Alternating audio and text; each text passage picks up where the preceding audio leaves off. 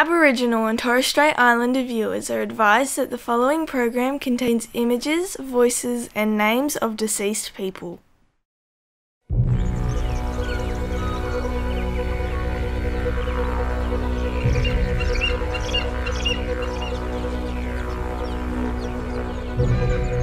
I acknowledge the traditional owners of the lands and waters throughout Australia.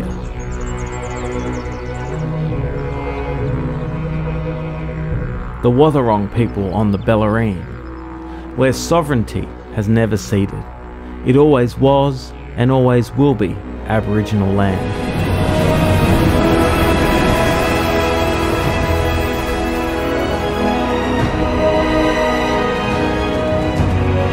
We recognise the past atrocities against Aboriginal peoples of this land, and that Australia was founded on the genocide and dispossession of First Nations people.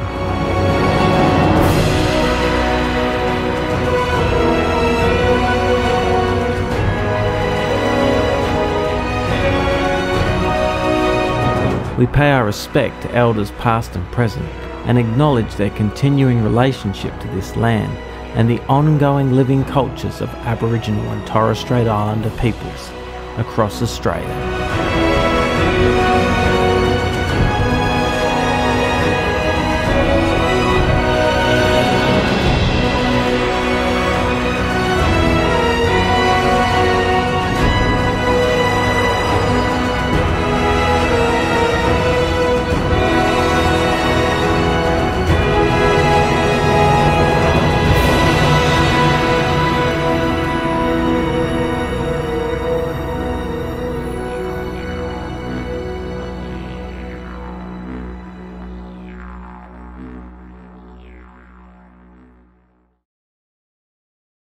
Just a little bushwalker and I'm about to go in. I think I may have been caught. There's a little possum. Hi, it's Peter and welcome to SquattAus.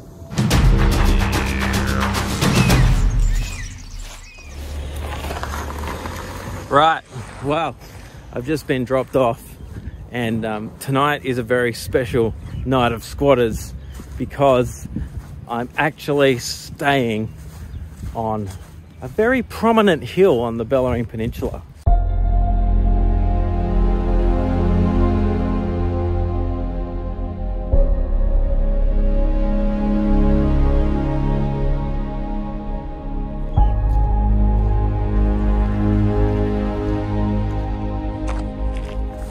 A hill that from it you can pretty much see the whole greater Geelong region.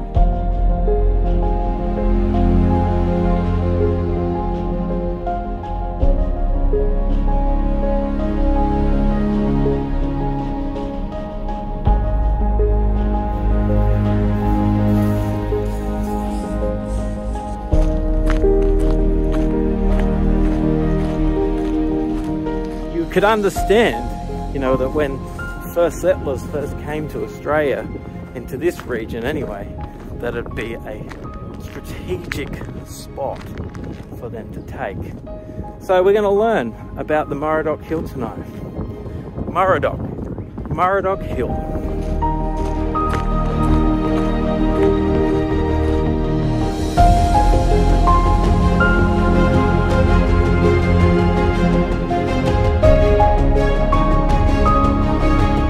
Beautiful night to be out squatting. Check it out, the Bellarine Peninsula is just amazing.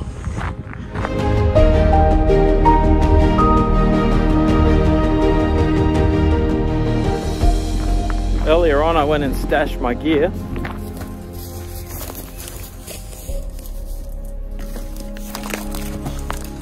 Hopefully safe there. So when I arrive I'll just be a little day hiker with my day pack, going for a walk, and no one will suspect that I'll be squatting overnight. So the place where I'm going to squat tonight is just over there, just down that back passage up there. Whilst this spot's a very beautiful place, it's right next to the road, and there's some walkers and cars that come past quite regularly. As you can see, there's one now, but there's quite a few that come down here and they create a bit of dust. So, but hopefully once the dust settles and it gets a bit darker, here comes another truck. Yeah, once the traffic dies off, it'll be really quiet up here. So yeah, looking forward to a great night. So what I thought I might do is just come and sit here. Just gonna watch the sunset.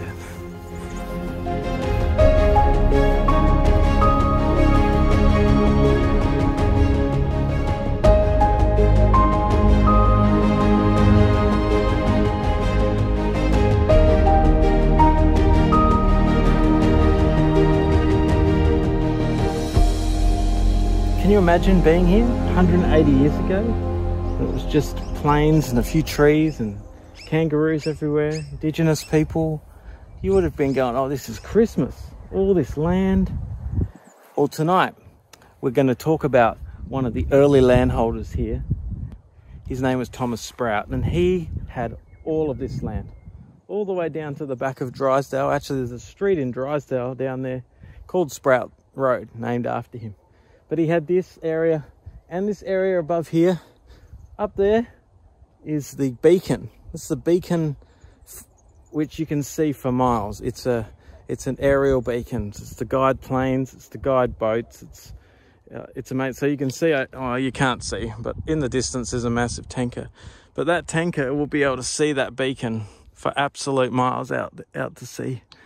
And yeah, it actually lines up with the beacon on the Yangs, which also lines up with the airport at Avalon. So it actually helps the pilots line up the runway at Avalon Airport. Fun fact. It doesn't matter where I go on the peninsula, I'm always tracked by a willie wagtail. Here they are, the willie wagtails. Beautiful little birds. You wouldn't really notice them. But it's like they follow me everywhere. It's like they're watching. Look at the view they've got. They get to enjoy this every day. There goes the sun. All right, well, gonna head into my place. It's pretty quiet. I want to get in before it gets dark. So I'm just gonna walk along here, walk along the edge here.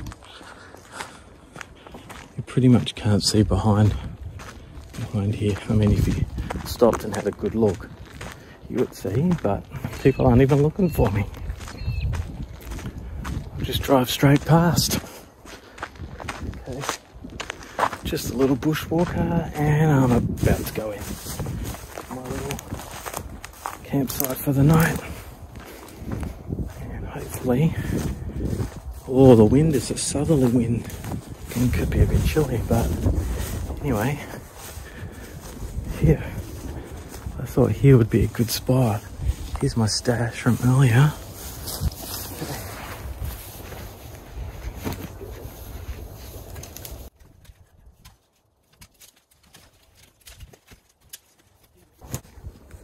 So I've got my June swag again. I'm just going to set it in this little bit of grass.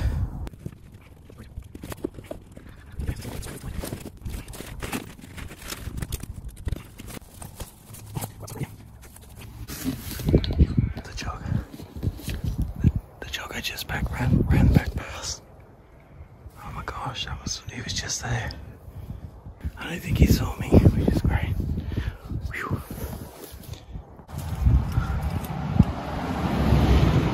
Okay. There goes the jogger. Obviously other people have camped at this spot because there's signs of that there, and there's some beer cans over there. I'll clean them up before I go. I'll take them with me with my rubbish. Okay, it's getting dark now. The swag's all good to go. Shortly I'll get the billy on, get some coffee. Then I'll go and get some dinner happening. Very special treat tonight, very special. Gas essential.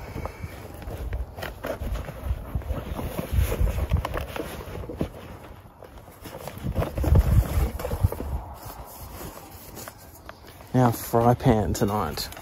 My camping fry pan. Gonna give this a shot. In here I have my little gas stove, which is a brilliant buy. So great. Got the little switch going. And let's get the billy on. Got my little water bottle. There we go, got my water bottle. I'll fill this up.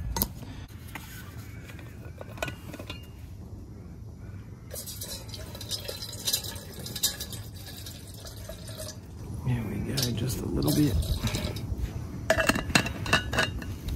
It's great.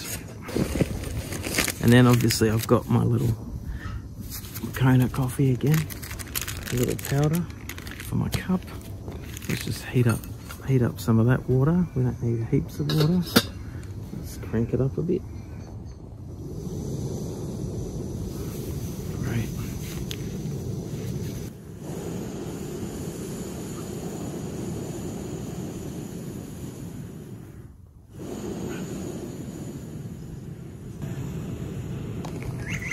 Okay, the billy is boiling. Look at it, it's starting to boil. And while that's starting to boil, I'm going to talk to you a little bit about Reverend Thomas Sproat.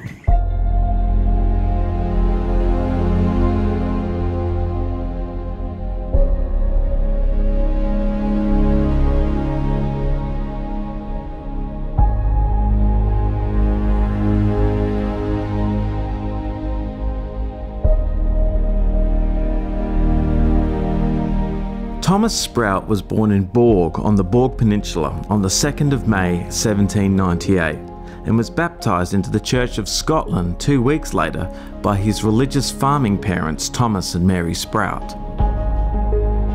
The town Borgue comes from an Old Norse word, borgue, which means fort or a prominent hill, and the church where Thomas was baptised sits on the top of this hill.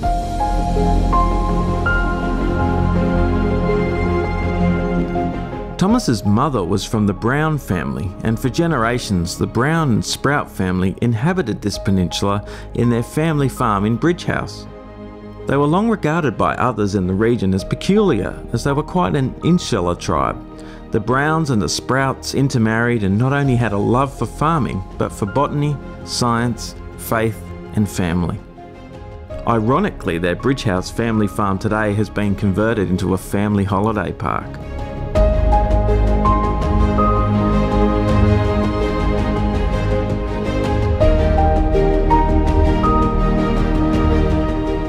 In his 20s, Thomas travelled to Edinburgh and in 1824 graduated from Edinburgh University as a Reverend with a Master of Arts, specialising in religion, science and civil studies. It was during this time in Edinburgh Thomas would have connected with George Mercer, as they lived just 1.4 kilometres from each other. George Mercer initially recruited hundreds of investors into the Port Phillip Association, the original invasion force here in Port Phillip. But after it dissolved, Mercer lured investors into prime Port Phillip land in the new Derwent Company. It was this investment which led to Thomas Sproat emigrating to Australia. Arriving in Port Phillip on July 30, 1841 aboard the Westminster.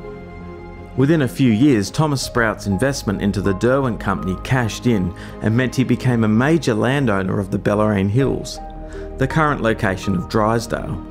His relative John Brown also came out from the Borgue Peninsula and took up land northeast of Thomas at the current location of portarlington. Being on the Bellarine, it would have just been like being back at home, a peninsula with a prominent hill where they could farm their sheep. Whilst there was no Church of Scotland in the region, religion was certainly present. His passion for community led him to be involved also in an emigration venture, recruiting workers from the UK to the Geelong region. In this period of history, reverends with a civil degree at university could become magistrates. On the 22nd of July 1844, Thomas Sproat was sworn in as one of the first magistrates for the Western Victoria region. Thomas was not only a very influential person in the region, he also held over 1,280 acres of the Bellarine Hills. Until his shock departure and return back to his homeland in 1852.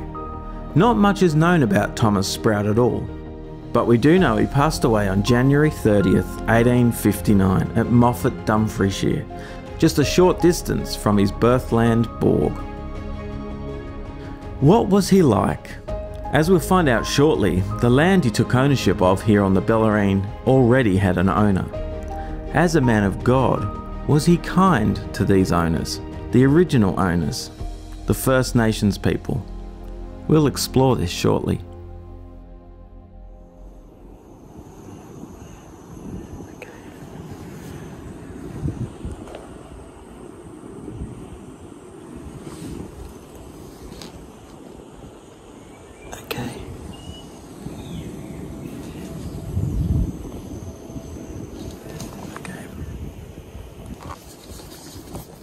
I think I may have been caught. I just had a walker run past with their dog, and I was shining a light up there. Hopefully they don't see me. I need to be quiet. They've just run down there, great. So the water's boiling now, ready for the Makona. Let's go.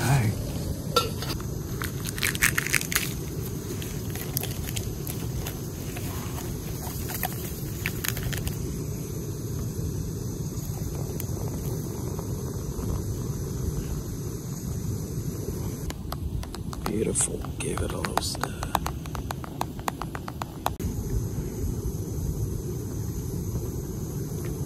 Ah, so good. Well, it's nice to have a bit of a warm drink inside.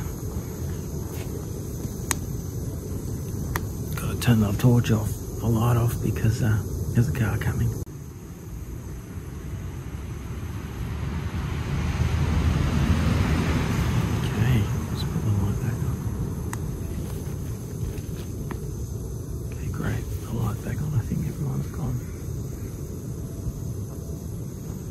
No, another car.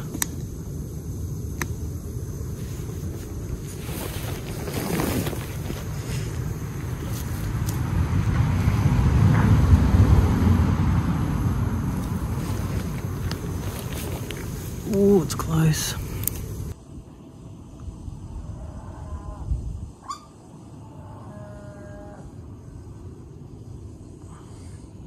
I'm about to start cooking dinner, and tonight I'm having burgers, but not just any burger. We're having kangaroo burgers. Absolutely, we are having kangaroo. There would have been kangaroo everywhere here, and no kangaroo tonight. So in honour of our Indigenous ancestors, we're having kangaroo. Such a beautiful night. And stick some oil in there. Cobram garlic infused oil tonight. Got a little kangaroo steak here. Just me eating this one tonight.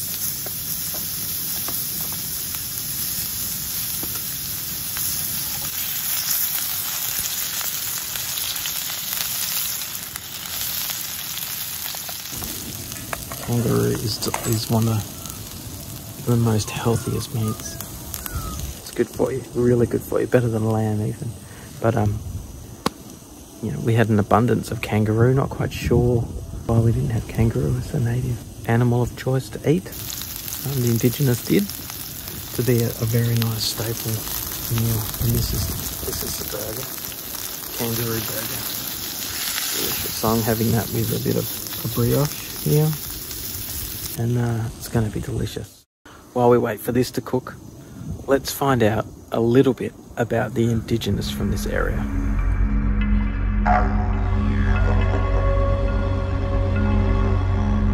When Reverend Thomas Sproat purchased this land on the Bellarine Hills, he was actually taking over the traditional lands of the Wathaurong people.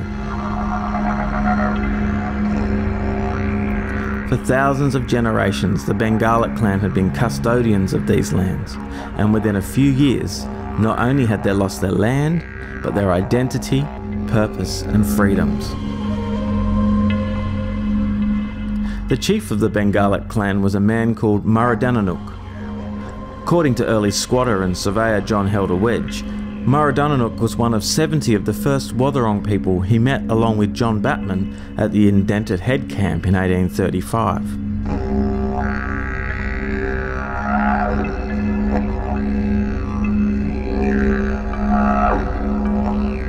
It was common knowledge that Murradoc lived on top of this prominent hill.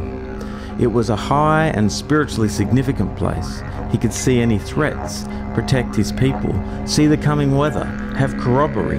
It was also the home of Bunjil, their creator spirit. When religious man Thomas Sproat arrived in 1841, Murradoc had already been displaced by the actions of the Port Phillip Association and the new Derwent Company, and Thomas was able to purchase these lands from the Crown. But was Murradoc still roaming these lands? Did Thomas care for him and his people? Thomas certainly would have been able to empathise with Murradoc. Thomas had come from a peninsula with a high mountain, which was not only sacred, but a protective fort. Thomas was also raised with a science background and would have understood the significance of taking care of native flora and fauna. He was a magistrate, so he knew to be fair. Plus, he also came from a tight-knit family who for generations had been custodians of the Borgue Peninsula. And ultimately, he had a faith that taught he should love his neighbour. Many of the Scottish named areas of Western Victoria after their homeland. But not this hill. Was it because of people like Thomas that the name of Murradoc was not lost in history? The hill, and the main road from Drysdale to St Leonard's, is now named after him. Murradoc Road, Murradoc Hill.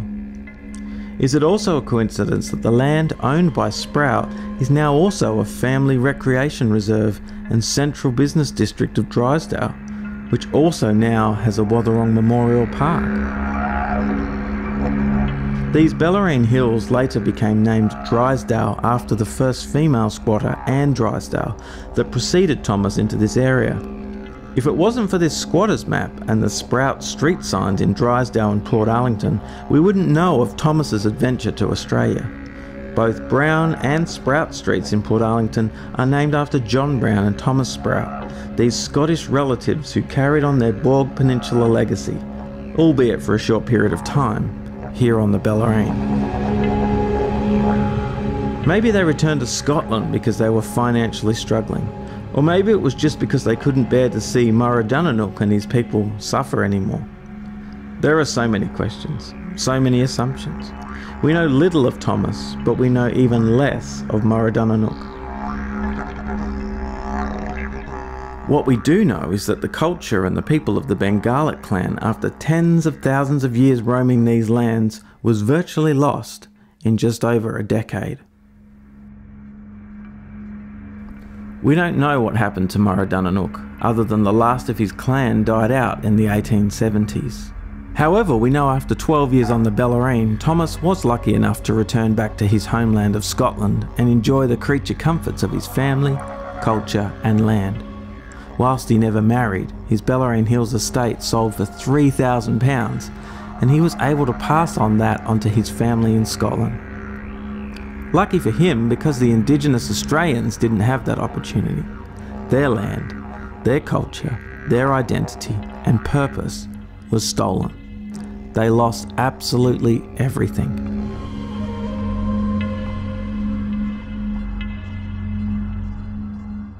So today, when you drive up to the Murradoc Hill or you drive up Murradoc Road, let us remember Murradoc and his Bengalek clan.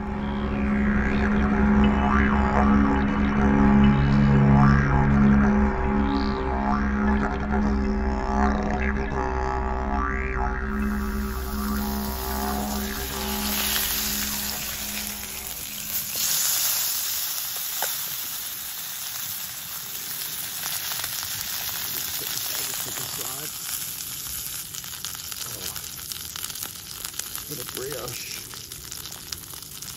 Yeah. And I'll put the brioche on, the kangaroo on the brioche. Let's double cheese it tonight. Cheese at the bottom and cheese on the top. Let it melt for a little bit. Oh, so good. All right. Okay, so the cheese is melted a bit on the top. Let's give it the taste test to see how it goes.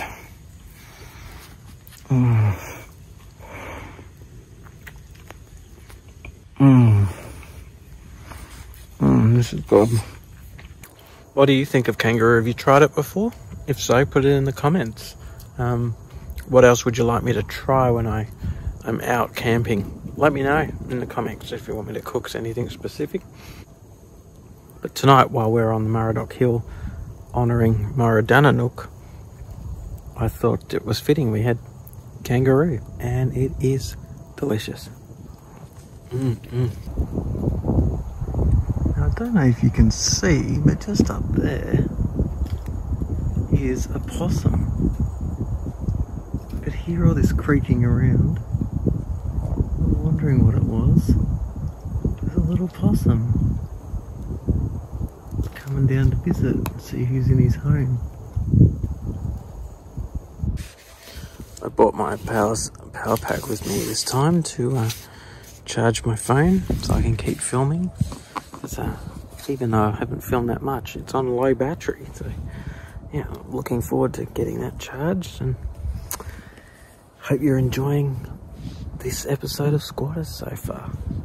I'm gonna go get into the swag,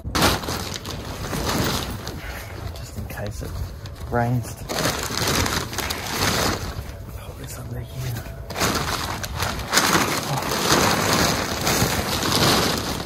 I'm gonna head off to bed.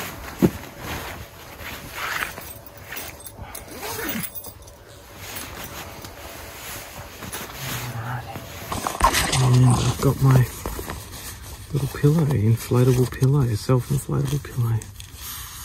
So I'm just gonna chill, enjoy the serenity. This is just so good, it's so quiet. Just me and the possums. Now I wonder what the spiritual significance is of a possum. Last time I had the owl. This time I've got the possums.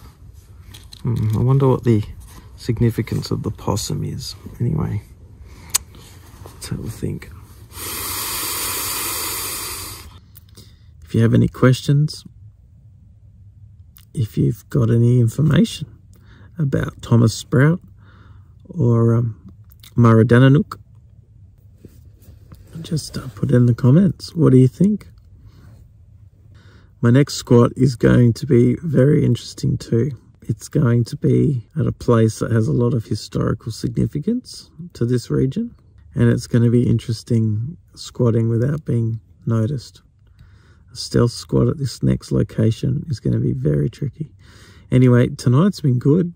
I've only nearly been busted a few times, but I think everyone's home asleep now, so I should be right. Just the possum watching over me. Apparently possums are protectors. That's good. Getting the protection of the possum. Apparently willie wagtails are also messengers. Messengers to the great spirits. And also there to protect us. Apparently they also report back to the spirits what we say in their Aboriginal culture. So not only have they been following me, they've been reporting back to the spirits what I've been saying. So hopefully they're getting the memo that we're actually wanting to restore Indigenous culture, to restore the legacy of their ancestors, and to see this country healed. Pretty good. I think I'm gonna head off to bed because it's so quiet and so relaxing. Yeah, because I sleep.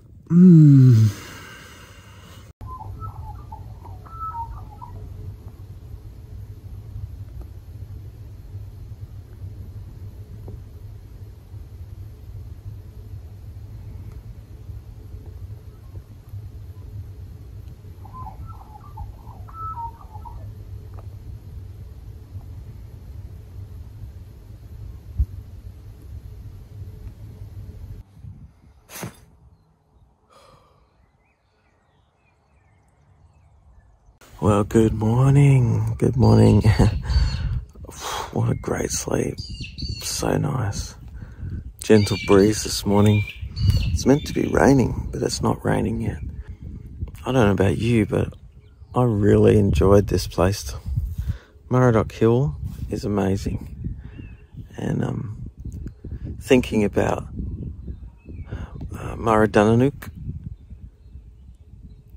and all his people, I just pray that today their memory will be kept alive, their culture will be empowered, and that we can continue to work for reconciliation. It's a new day. A lot of hope in today, a lot of potential. But right now, I'm going to pack up, get home, and get some breakfast, and then head off to work.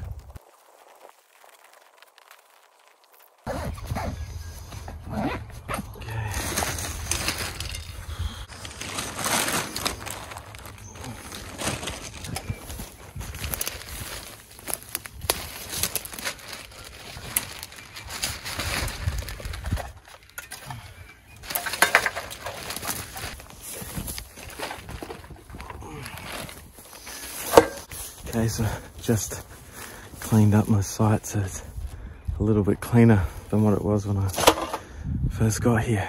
But anyway, I think it's time to head off. Can you see that from the road? Nope, can't see the swag. I'll head off and I'll come back and pick up the swag later. Anyway, what a beautiful day. Now I'm just an early morning walker. Well, I hope you've enjoyed this edition of SquattAus. And, stay with us next time for our next exciting squat.